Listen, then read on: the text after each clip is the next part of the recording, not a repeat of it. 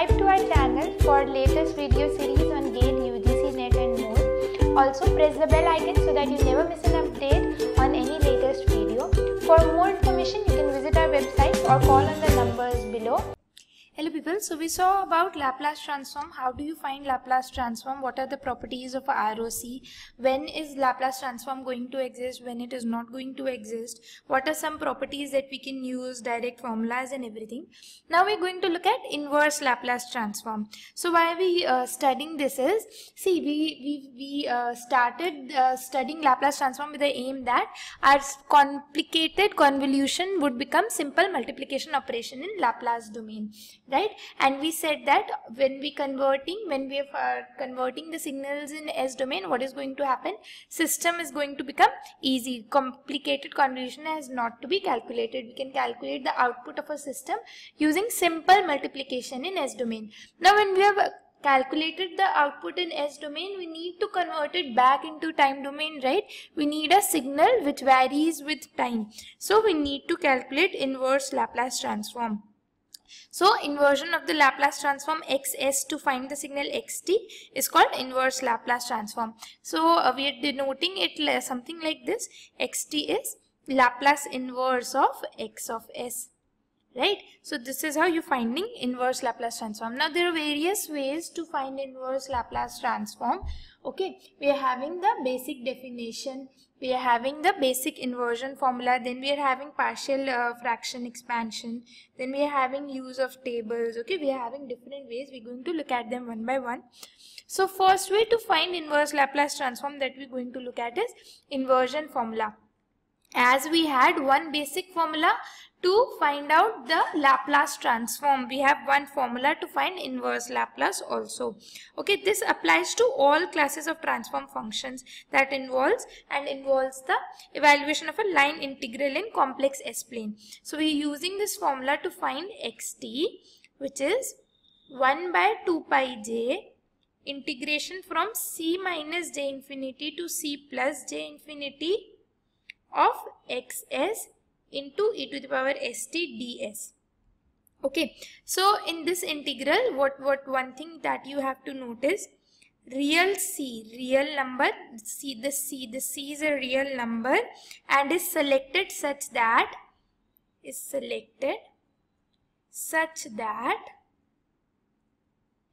if ROC of x of s is from sigma 1 to sigma 2, then this c lies between sigma 1 and sigma 2.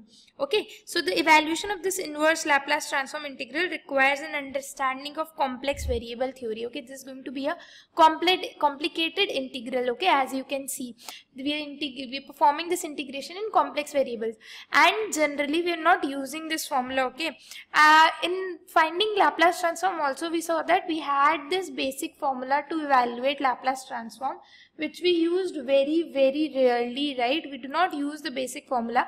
We have we find Laplace transform for some basic signals, and then according to the operations on the properties of Laplace transform, we used to find the Laplace transform for other signals also. Okay, so similarly for inversion also, we are not using this formula. This is going to be a complicated integral, so we are not using this. We are generally using partial fraction or use of knowledge of our basic signals. Okay, so the second method that you can see is use of tables of Laplace transform pairs. Use of table of Laplace transform pair. So we saw a Laplace transform pair table previously. We saw that what is going to be the Laplace transform of some basic signals. Using that table, we can see the Laplace transform that has been given, and according to that table we can find the inverse Laplace. Okay, so what do we do? What do we attempt is, if we are given some xs, we are given some Laplace transform, we try to express it as sum of different Laplace transforms, sum of n different Laplace transforms. Okay, where inverse Laplace of these functions are known, where x1x up till xns are functions with known inverse Laplace. functions with known inverse transforms x1t, x2t and so on. Okay, and we saw that this in the Laplace transform is a linear operator, follows linearity. Then you can just find out xt, which is inverse Laplace transform of this xs. This is going to be sum of all these signals. Okay. So second way is use of tables. Now the third way, which is most widely used, okay, this one is important, okay. This is use of partial fraction expansion. Use of partial fraction expansion. So what are we doing in this technique basically is, see, we've seen that this Laplace transform xs is generally going to be a rational function. What does a rational function mean? It is going to have some factors in the numerator which we are calling as zeros and some factors in the denominator that we are calling as poles, right? We can express this x as one function in numerator and one function in denominator, which can be further expressed as product of some factors of zeros, m zeros and n poles, right?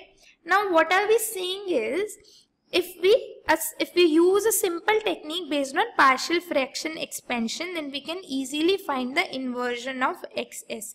Okay, so we've discussed about proper and improper rational functions. We said that when, okay, so first case that I am considering in this partial fraction is when m is less than n, that is when number of zeros is less than n.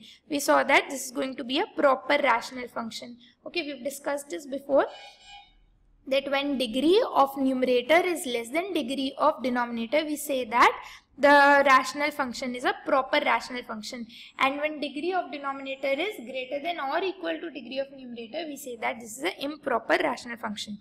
Then first case that we can consider is a simple pole case.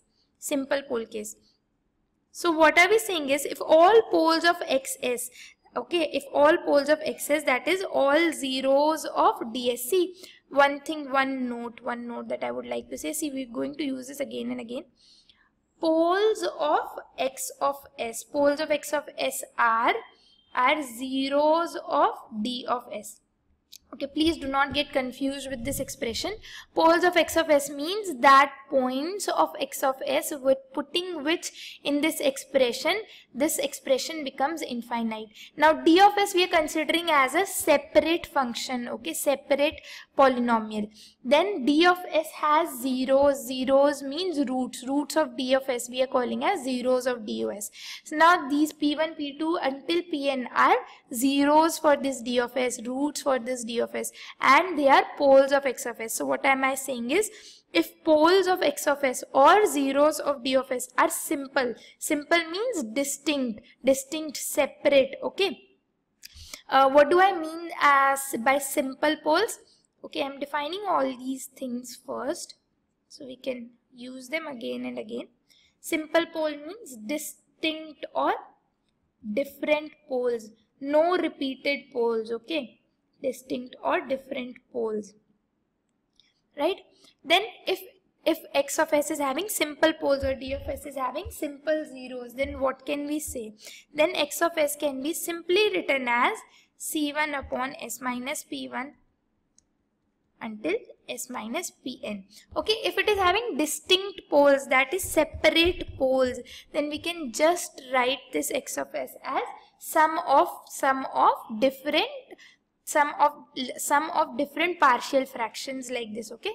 So where these coefficients c1, c2, cn, they can be find out easily. Coefficients ck, okay, generalizing, can be found out by multiplying this function x of s, that is multiplying the complete rational function with the corresponding factor, corresponding denominator, corresponding pole, and keeping the value of s equal to that pole, okay. So I'm taking an example to illustrate it, to explain this better. Suppose I'm just explaining how do you do partial functions. After that we can see how are we going to find out the inverse Laplace. Suppose we have a function 2s plus 4 upon s square plus 4s plus 3. So how do we convert it into partial functions? Now see, this function, this rational function, I can write, if I just want to write it in terms of its factors, in terms of its zeros and poles, this can be written as 2 into s plus 2. Denominator can be factorized. As we have learned, by splitting the middle term, you can see that the factors are going to be -1 and -3 for this polynomial. So I can write it as s plus 1 into s plus 3, right? S plus 1 into s plus 3.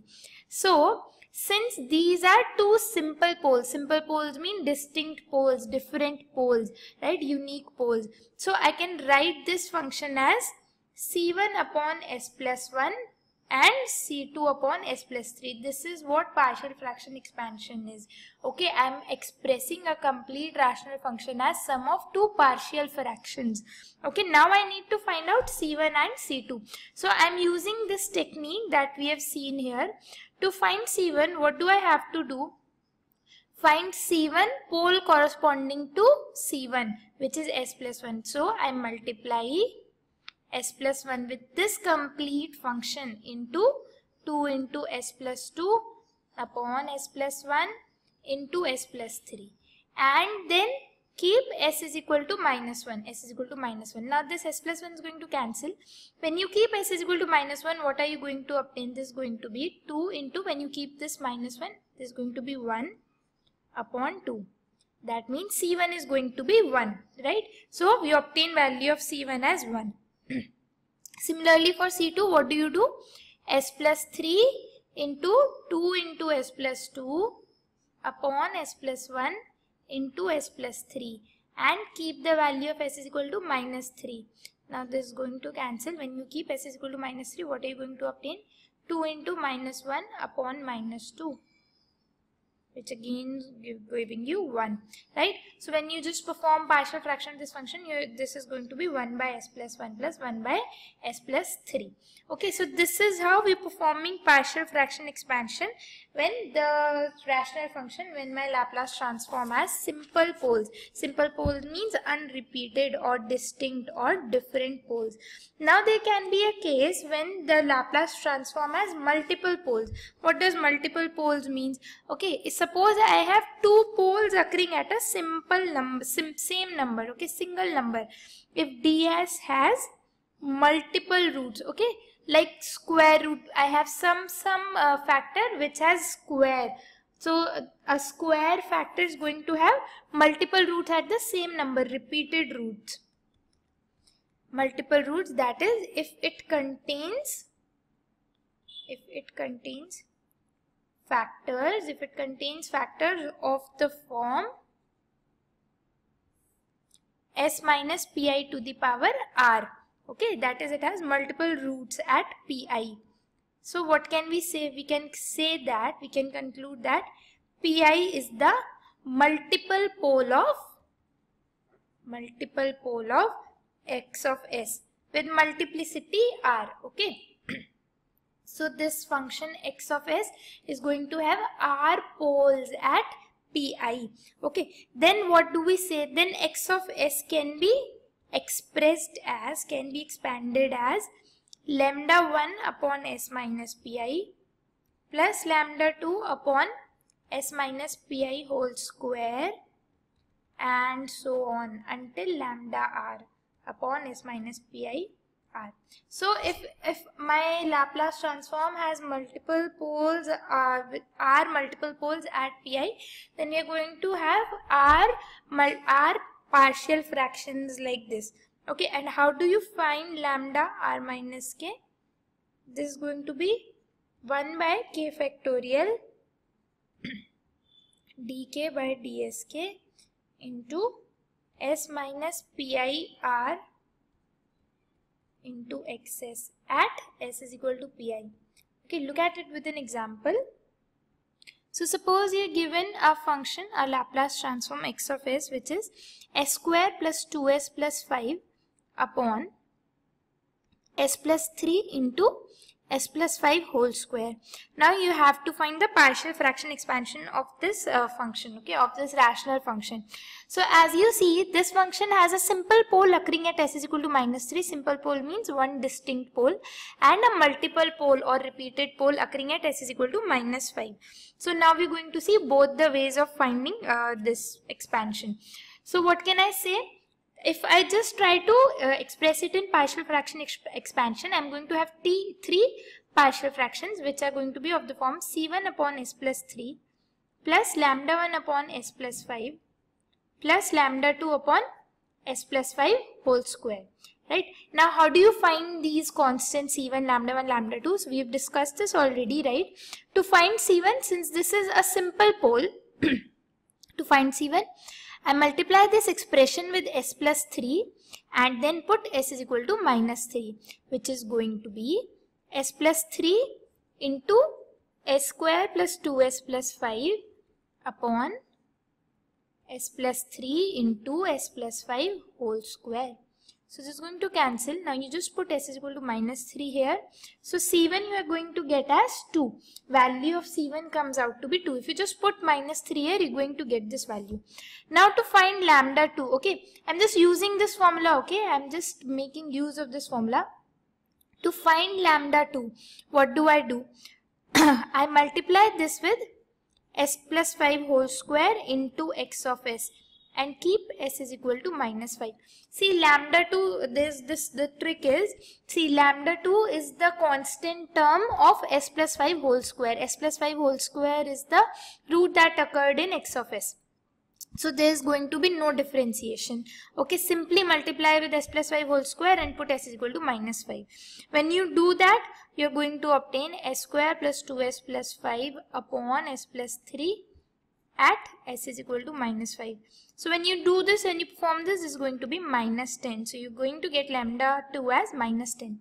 Now to find lambda 1, see, since this has power 1, right, this is power 1, that is power decreased by 1. See, look at this formula. What we are doing is, whatever the power is decreasing, okay, when I had to find lambda 2 means the final power, I put k is equal to 0. K is equal to 0 means no differentiation. Now power decreased by 1, that is, I have decreased k, value of k is going to be 1. To find lambda 1, I have to decrease 1 from r. So what is going to happen to find lambda 1? This is going to be 1 factorial is 1 only, okay, so I need not write this, and one time differentiation of, just look at this expression. Every time you have to multiply with the highest power of this multiple pole, okay. So this is going to be s plus 5 whole square into x of s. At what value of s? At s is equal to -5. Now if you just perform this multiplication and you differentiate this, you are going to get s square plus 6s plus 1 upon s plus 3 whole square. Okay, I am just putting in the final results here. So here you are going to get value of lambda 1 as -1, which means I can just express x of s as 2 upon s plus 3 minus 1 upon s plus 5 minus 10 upon s plus 5 whole square. Okay, now depending on the ROC of the this function, depending on the given ROC, we find out the inverse Laplace transform. Okay, so right now we've just seen how do we find partial fraction expansion. Okay, now depending on the ROC, you can just find out inverse Laplace transform. See, why do we need ROC is, for this expression, for this only this much expression, 2 upon s plus 3, there are two possible inverse Laplace transforms. Okay, one is right sided, one is left sided. Now how do you decide which inverse Laplace is it going to have? Either it is going to have ut or u minus t, whatever. So we decide that based on the ROC of the given system. Okay, fine. See, there is one more way of finding this lambda 1. Which is, see, this is a complicated procedure. Okay, finding c1 and lambda 2 is easy, right? These are easy procedures. So one more way that we can do this is, once we have find out c1 and lambda 2, just keep here lambda 1 only and then perform multiplication. Okay, then just perform regular procedure taking LCM and multiplying, and then compare the numerator on both the sides. Okay, we can just see that also. Suppose we do not wish to find, see, there can be longer expressions. Okay, there can be a cubic root also, right? There can be a triple pole also occurring. So to avoid that, what can we do? I could have just written this as s square plus 2s plus 5 upon s plus 3 into s plus 5 whole square. I can write as, I found C1. Lambda 1 I am leaving as it is, and I am keeping C2 here. Now if you just take LCM, okay, or one easier way is just set s at any value except for -3 or -5. Suppose I set s is equal to 0. If you just set s is equal to 0, you're going to obtain this.